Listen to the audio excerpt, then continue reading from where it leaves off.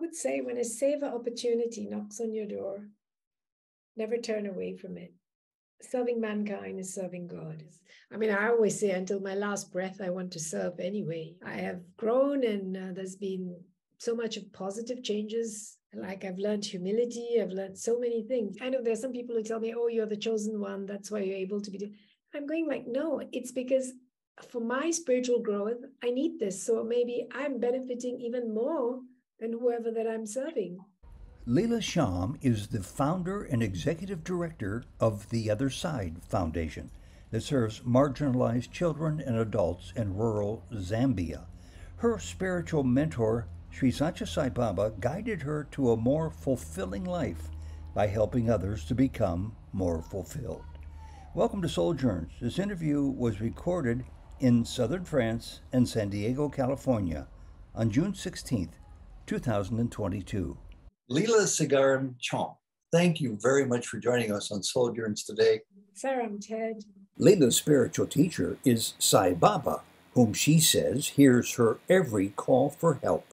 Does he always respond to them in a favorable way? I would say 90% yes. And I would be sincerely speaking to him. And it manifests. Whatever I ask for does manifest. I'm just full of gratitude that it has. And never did I realize until much later that he's actually responding and listening, most of all, to everything that I'm saying. So, what was it that attracted her to this holy man? What brought me to Baba was his teachings more than anything else, where I realized that the pathway to God is not only through rituals or devotion, but it could be also karma yoga, which is service to mankind. And Baba has always said, Manava seva is Madhava seva, which is service to mankind is service to God. And among the greatest benefits of doing seva, smiles. And that's where I got the taste of seva.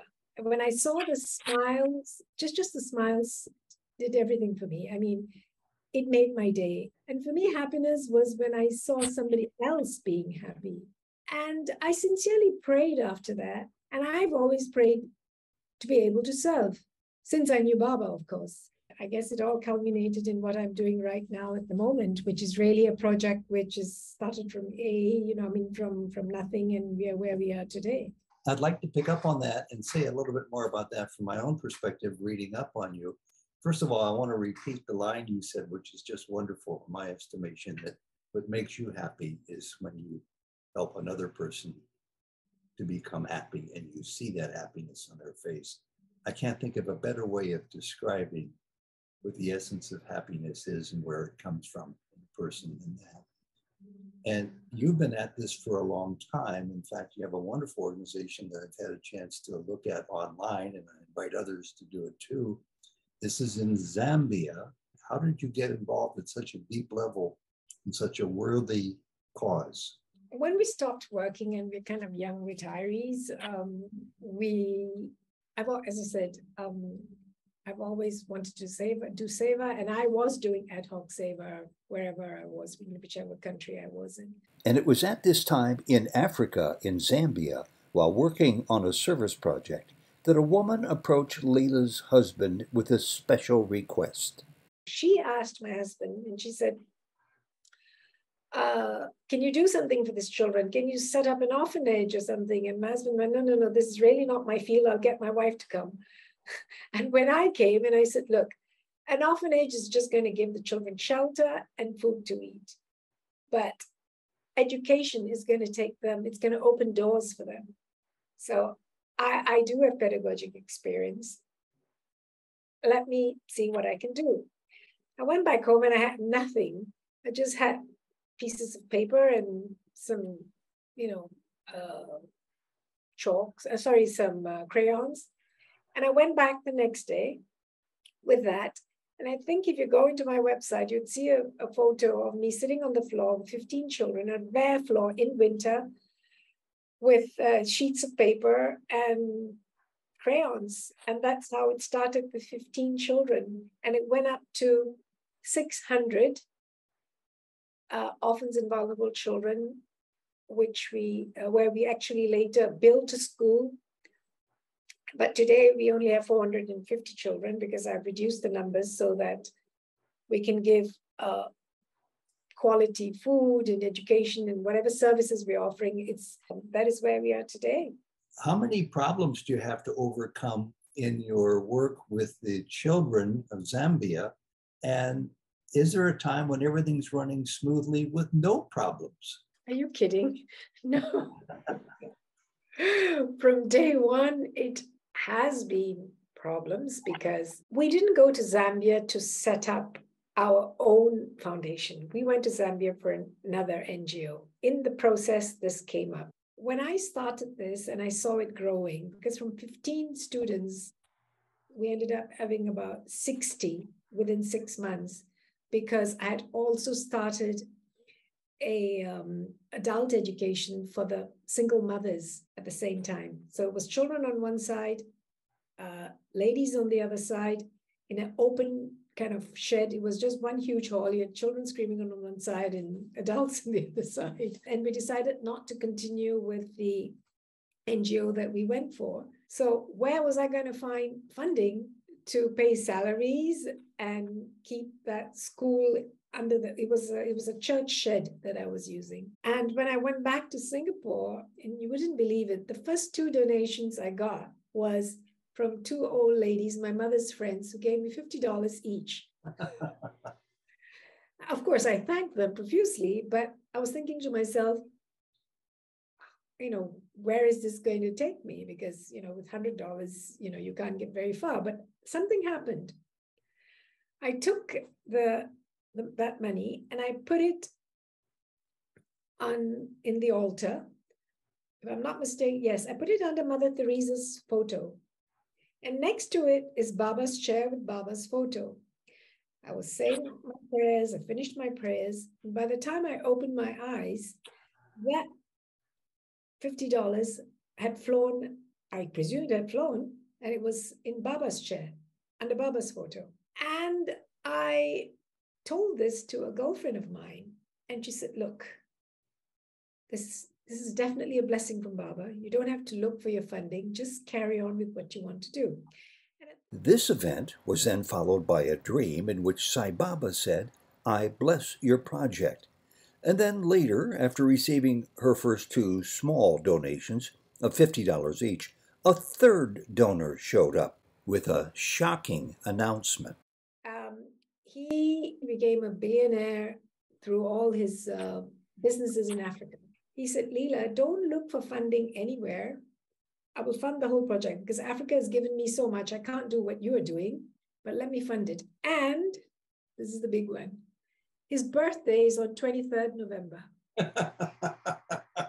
He's an atheist, by the way. Does he have curly black hair like that gentleman behind? He's curly white hair. He's an atheist. And he's always teasing me about Baba. And he goes like, how's your guru? And you can call it a coincidence. You can call it whatever you want, right? Is he still alive? Does he still support you? He's alive, but he doesn't support us because anymore.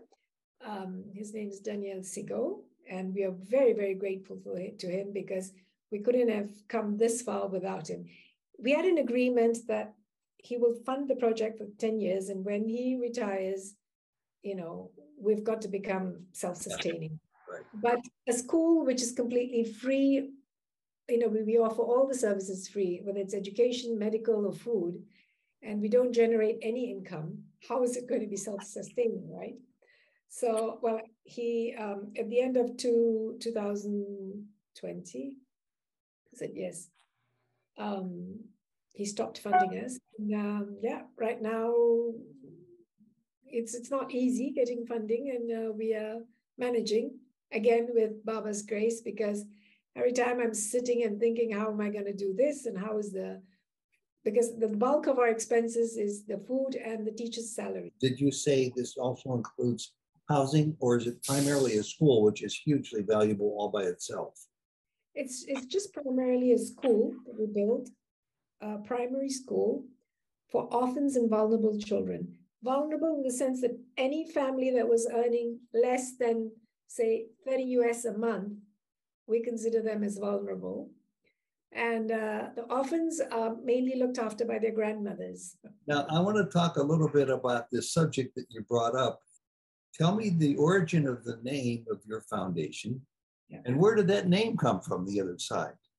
It was me. I was sitting on the floor with the 15 children, drawing, and when I looked up, it was an old church shack, and there were 3 pairs of eyes. In fact, you will see it on our logo too. 3 pairs of eyes looking from the other side at what I was doing. And I was looking at these children and I was thinking, you think that my side is so great. I've got so much to learn from you. So from each side in life, it depends from which side you're looking at. You know, it's the other side. And that's how the name came about. You know, I decided, I said, look, I want to call it the other side because I'm on this side, they are on that side. And I think the grass is greener there. They think the grass is greener here. There's always another side to life anyway. Well, I'm a little interested in knowing how you and your husband, who I met very briefly there, became inspired after you presumably retired from your careers and you had traveled extensively to many countries. I don't know what your work was, but it would take a lot of managerial skill. I'm guessing that was involved somehow for you to be able to do this and sustain it after you both retired. Yes. How this came about, as I said, it's I always wanted to do seva and I've already started. And when this came about, he said, I mean, I knew I couldn't do this alone. Denis has got all the managerial skills of you know, the accounting side, and my skills come in from my background is training in sales and marketing, and prior to that, I was teaching. By the way, all the donations that comes into TOSF, 100% of the donations goes to the project, to the children, and to the people that benefit from the project. And among the most important lessons Leela is learning from all of this work? I would say when a seva opportunity knocks on your door, never turn away from it, because serving mankind is serving God. And if you're on a spiritual path, there are different avenues to get to the source. So this is another way to go back to your source. I mean, I always say until my last breath, I want to serve anyway, you know, so. And you are, and you will. I have no doubt about it whatsoever. And as you serve, you grow. And I have no doubt about that either. So it's a good recipe for how we lead our lives, whether yeah, I mean, career or not. Yeah, because it's through this service that I have, as you said, grow. That's the exact word. I have grown, and there's been so much of positive changes. Like I've learned humility. I've learned so many things. So it's. Yeah. People always say they think that by doing seva you are giving, but you're receiving just as much growing as you say, you know, spiritually.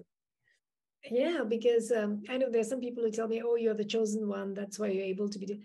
I'm going like, no, it's because for my spiritual growth, I need this. So maybe I'm benefiting even more than whoever that I'm serving. Yeah. Right. So we are the ones who have to be thankful. If anybody needs a motivation to do more seva, that would be one of the reasons. And the other is that it truly does to remember what you said about seeing a smile on the face of a person you're serving brings a smile to your own face. Absolutely. That's another huge reason and motivation. You know, I mean, and this is, take it, you take it the way you want. But the first time my husband asked me when I first started going out in Nigeria to do seva with the Nigerians, and my husband was going like, why are you going out in the sun and getting tired? And, you know, look at me, I just played golf. I have, you know, life is great. And he goes, and I says, well, you don't know the satisfaction. He says, I am satisfied. I've got you, I've got a great life. You know, you don't have to do this. And I said exactly the same thing. I said, when I see a smile on somebody's face, that gives me all the satisfaction in the world.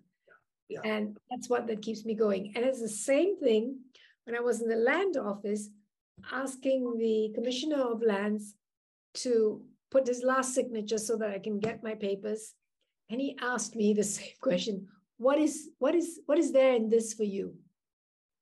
And I said to him, because I put a smile on somebody's face. He looked at me all puzzled. He signed and he says, here, take it, you know. So, and the Zambian lady who accompanied me, she said, do you know he didn't understand what you said? Because when do you see somebody do something for nothing in return? Because there's always some kind of ulterior motive. I said, I don't know about the ulterior motive. Mine is just, I'm just so elated when, you know, it's so joyful to see somebody's life changing, somebody having food to eat. You know, there was one old lady who had a stroke, one of the children's grandmother. She was supporting 5 grandchildren. And she had a stroke, and I went to see her. And I realized that it was because of the cold, and she wasn't keeping herself warm, that she had this partial stroke. And all I gave her was socks and made sure she had warm clothing. And she recovered from a stroke. And, you know, she came for the parents' meeting and she was dancing around and hugging me and said, look, you know, I'm all well. And, you know, it's the socks that you gave and the warm clothing. And I'm going like, no, it's God's blessings. But simple things like that. And, you know, when a child has AIDS, they have diarrhea. They have a lot of, you know, stomach issues. And just simple nutrition, the right nutrition and the right medication in time will save their lives and prolong their lives. You know, one thing I realized very early, Ted, was that when I started doing seva in Nigeria, and then we were also posted in Vietnam when I used to do it in Vietnam or wherever I went in India, I realized that you can only reach this deep into your pockets. I mean, you know, we are not billionaires. But I realized very early when I started Seva that your knowledge and your time is pitiless. I mean, you can give as much as you want, right?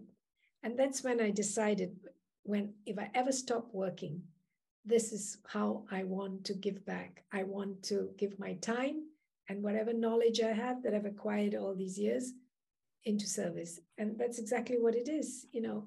You don't have to have lots of money or, I mean, look at what you're doing, you know, it's just your time and your expertise that is doing, you know, and SOULJOURNS. I mean, first time I heard about SOULJOURNS was in, I think when you've just started, was it 2000, 2002, 2003?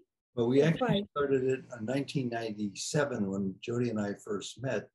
And we went to San Francisco and interviewed a man who knew of Sai Baba.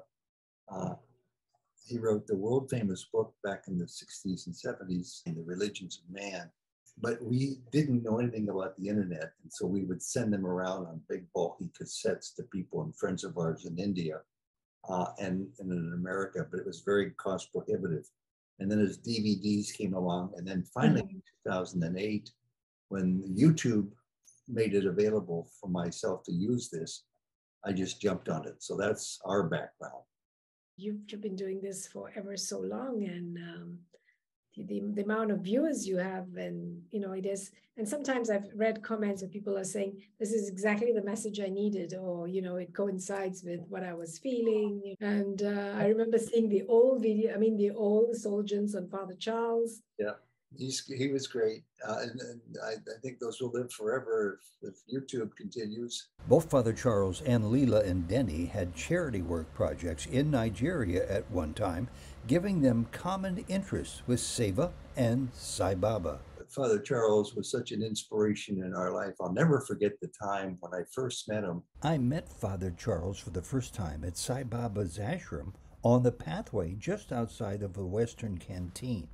As a priest, I told him, he had to celebrate Catholic Mass inside the ashram on Christmas morning.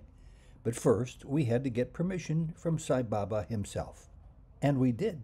It has to come from him. So he got the permission for Father Charles from Sai Baba to say Mass on Christmas Day.